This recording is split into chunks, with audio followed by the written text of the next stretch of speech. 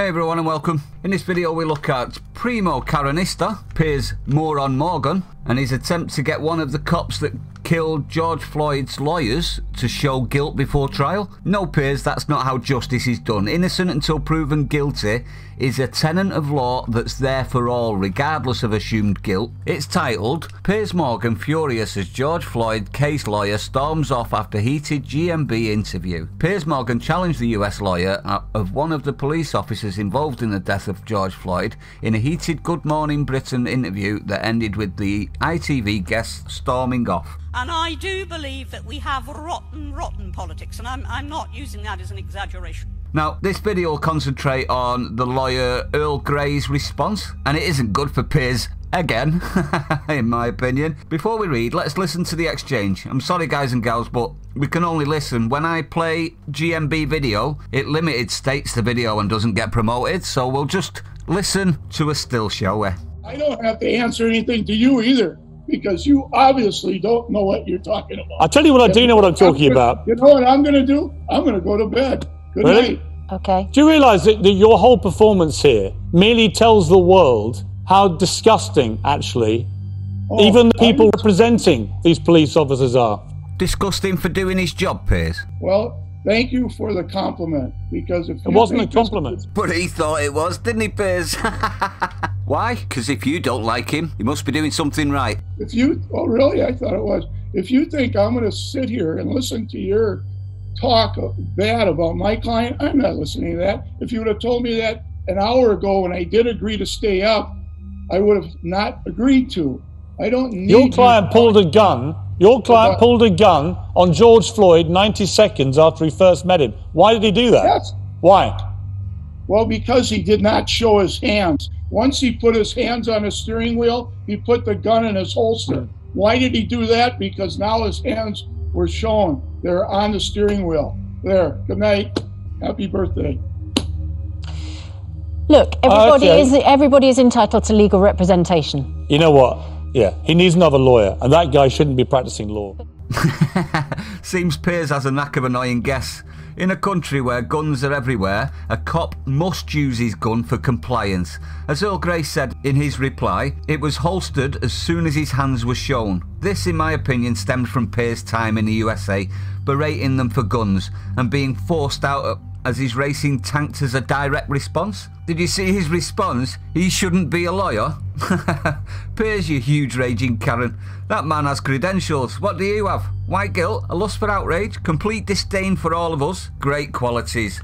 Not. Let's read. Earl Grey, the attorney for Thomas Lane, one of the police officers arrested over the death of George Floyd, defended his client in a heated interview with Piers Morgan and Susanna Reid on ITV GMB. Mr. Grey said that Mr. Lane suggested rolling George Floyd over to Derek Chauvin, the policeman who knelt on Mr. Floyd's neck, but that he wasn't listened to. He said, so this is Thomas Lane's lawyer then, not the actual officer that knelt on him. He said Thomas Lane was on the 4th day of being a police officer. 4 days in and they're trying to charge him with murder. Chauvin had 20 years of as a police officer, adding, my client said twice, shall we roll him over? But as Piers Morgan continued to challenge the US lawyer on his client's involvement in the George Floyd death, Mr. Grey stormed off and ended the interview abruptly. It wasn't abruptly, he told him he was going to do it and then a couple of minutes later he did it. That's not abruptly, is it? He told Piers Morgan, I'm not going to answer anything from you because you clearly don't know what you're talking about. And I suspect that line was all about innocent until proven guilty. He's trying to get him to incriminate his client before he's even gone to court. Sorry, Piers. Not how it's done. Now, don't get me wrong, I am not defending the police officer in any way that did the kneeling, but if this guy's only 4 days in, is it his responsibility, really? I mean, how much training do police officers have before they're out on the field? Does anyone know? Let me know. Can't see it being long, about 6 months or something, and then a year on the beat or something like that, maybe. Either way, it's not going to be much, is it? And then he's at 4 days in, and they're trying to charge him with murder because he's following someone that's been doing it 20 years. I can understand why he's reluctant to say anything. Do you know what I'm going to do? He said, I'm going to go to bed. Did you see Piers' face when he said it as well? To which Piers replied, do you realise that your whole performance here merely tells the world how disgusting actually even the people representing these police officers are? No, what it actually tells the world, Karen, is that you're a major Karen, being Karen, showing Karens up for not being Karen enough. You understand where I'm going with that one? You idiot. The defence lawyer hit back. Thank you for the compliment. I love it. If you think I'm going to sit here and listen to you talk bad about my client, I'm not listening to that. If you would have told me that an hour ago when I did agree to stay up, I wouldn't have agreed to it. Shortly after the explosive clash, the outspoken GMB host took to Twitter to vent his fury. Of course he did, because that's all he is. He's a outrage baiter, is he not? He said, wow, what an extraordinary and depressing interview with a lawyer for one of the George Floyd murder police officers. It's not murder until proven, is it? Sneering, arrogant, dismissive, inhuman, shameful. What? Sneering from this man? Is he intentionally trying to be hypocritical because then he'll get rage clicks on Twitter? Do you think that's what it is? Do you think, because we all know he's a rage baiter, but it seems to be that he can't survive a day without finding something to Karen at. Thousands of people took to the streets over the weekend to protest against police brutality and the death of George Floyd across the world. Really? Is that what it was? Is that exactly what it was? So why are they taking down our statues then? Is it really about that? No, it's not. Shut up with your lies. In London, Metropolitan Police said 12 people were arrested and 8 officers were injured during Sunday's anti-racism demonstrations. It's actually 27 now. 27 injured in mainly peaceful demonstrations. You see where I'm going with this? The media are complicit with all of the violence that's been going on. In fact, they've been lauding over it. Most of the arrests were related to public order offences, while one was for criminal damage following an incident at the Cenotaph. Trying to set fire to the Union Jack, that one was. It comes after Scotland Yard said 29 people were arrested and 14 officers were injured during the clashes between police and protesters the day before. Sunday's Black Lives Matter rallies attracted thousands of people right across the UK. Pop superstar Lewis Capaldi was pictured up. I'm not interested in that. London Black Lives Matter also organised an online protest via Zoom for those unable to attend the demonstrations, which attracted more than 10,000 people. I wonder if they smashed their houses up. Just a thought.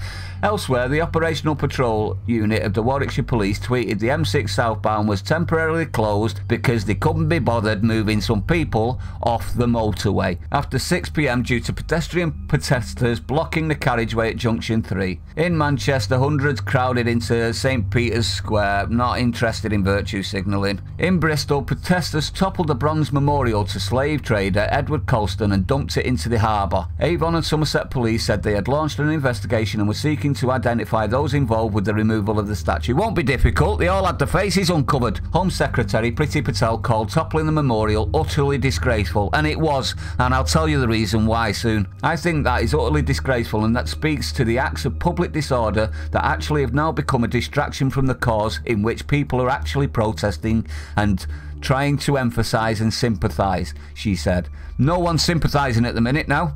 They've lost that with tearing things down and destroying stuff.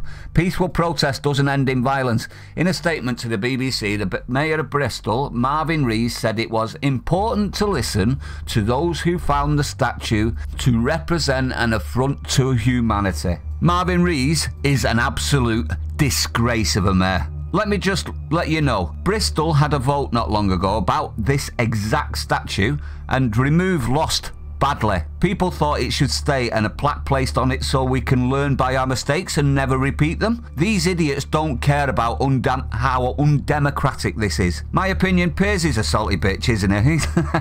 that has taken Karenism to a whole new level, stoking racial tensions and applauding protesters that are fundamentally anti-English. Yes, I did say that. Where does this stop, Piers? All statues, everything? What's next? Books? People? When do we tear down Gandhi, MLK, Mandela because they offend some people? You see what I mean by that? The media, Piers included, are making slavery a purely English thing. One question, Piers. Where did we buy the slaves from? Notice the silence. Yep, that's right. Other Africans. Slavery is still going on worldwide. BLM? Nothing. Crickets. No mention whatsoever. Defund the BBC? Rule Britannia. We were not the only slavers. Africa and Arabia were trading before and also after us. We abolished it. The debt we accrued buying slave freedom in the USA and worldwide has only just been paid off in 2015. So any Brit paying taxes have directly aided freedoms for blacks worldwide. What's your opinion on this, everyone? I'd like to know your opinion especially on the defacing our history. I'm not saying that I agree with everything that these people on pedestals have done, but shouldn't we be able to see it in all of its horror so we can actually learn by those mistakes and never do them again? The next step is burning books that they don't agree with. What's next? People that don't agree with them. You understand where I'm going with this? This is a extremely slippery slope, in my opinion. If you're new to the channel, don't forget to hit the like, comment, subscribe. I appreciate everyone that comes by every time and shares it out. You guys are amazing. Stay safe, everyone, and I'll see you on the next one.